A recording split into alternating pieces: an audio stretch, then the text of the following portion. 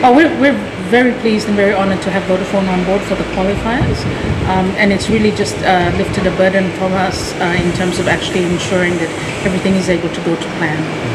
Yes, so we came in second.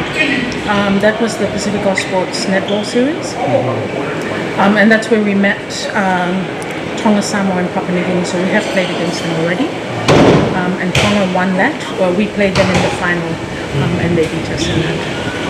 So our intention, like everyone else, is to actually take one of those two spots to the World Cup. We have the great advantage of playing at home in front of family and friends, and that's definitely a big motivating factor for us.